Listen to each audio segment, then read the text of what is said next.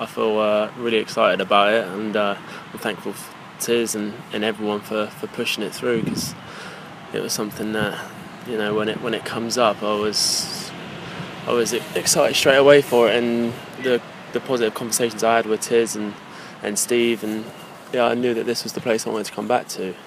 Can you just give us sort of like a rundown of the time frame, how it's come about? Yeah, obviously when I was up at Aberdeen, I signed a couple of strikers, and I didn't want to be there any longer to sort of be that impact player. I wanted to come down and really stamp my authority and play games and sign for a manager that I know likes my game and I've got a good relationship with. And it happened quickly. It was as soon as obviously it became aware that there was a chance of me leaving, I had conversations with Tiz. I had conversations with other clubs as well too, but it's sort of tunnel vision when Tiz spoke to me, and we got things going quite quickly. And at one point we didn't think it was going to happen, but there were stumbling blocks, but we managed to get it done, and I'm very, very happy about that. That was a disappointing thing about last time. It was only half a season. I wish I joined at the start of the season, and now I've got that chance. Obviously, missed a bit of pre-season, but lads are flying at the moment, so it's great to come to a team where the energy and everything's is high, and I'm just happy I'm here now. Moving forward, I want to be a big part of this club's future.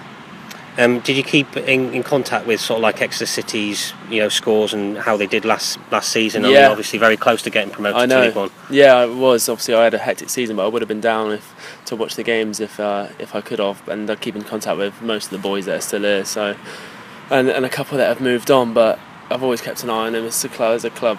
It's where I felt happiest. It's no coincidence. That's where I've played my best football, and I want to come back here, and I know it's going to be tough, but I want to work as hard as possible to pay back the faith that the manager's put in me.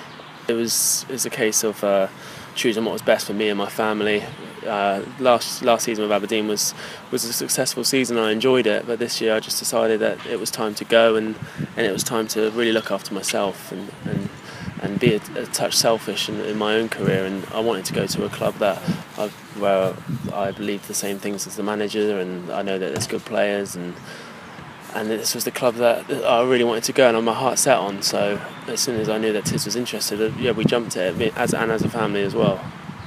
And what's the welcome back been like from the squad? It's good. It's great seeing old faces, everyone around the club, and I'm excited for that first home game and things like that. And it's sort of, even though I was only on loan here, it did feel like a home before. It felt like I was signed at this club before. That's how quickly things settled before, and there's still the same faces that can reintegrate me into the squad. And I am happy to be here, and I just hope that it can be as successful as me last time personally, but even more successful as a team.